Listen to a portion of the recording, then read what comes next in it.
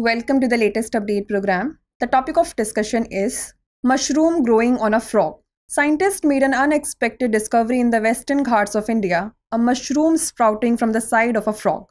This event marks the first recorded instance of a mushroom growing from a living creature.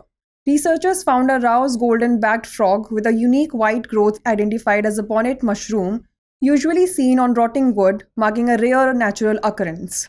There are many theories about how the mushroom began growing there, especially considering that the humid conditions of the Western Ghats would have provided a great environment to grow. But since the frog was not captured, it is unclear how exactly the mushroom was growing. It also cannot be determined how the growth of the mushroom is affecting the frog.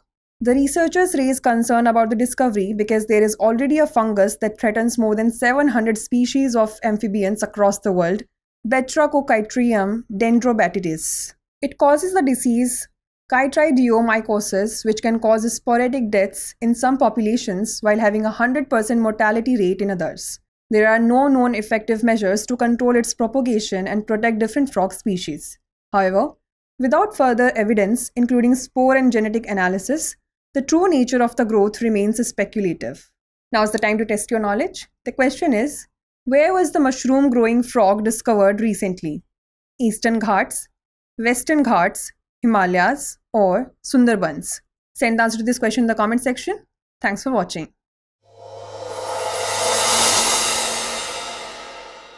For more informative content, like, share and subscribe, and do not forget to press the bell icon to get the notifications.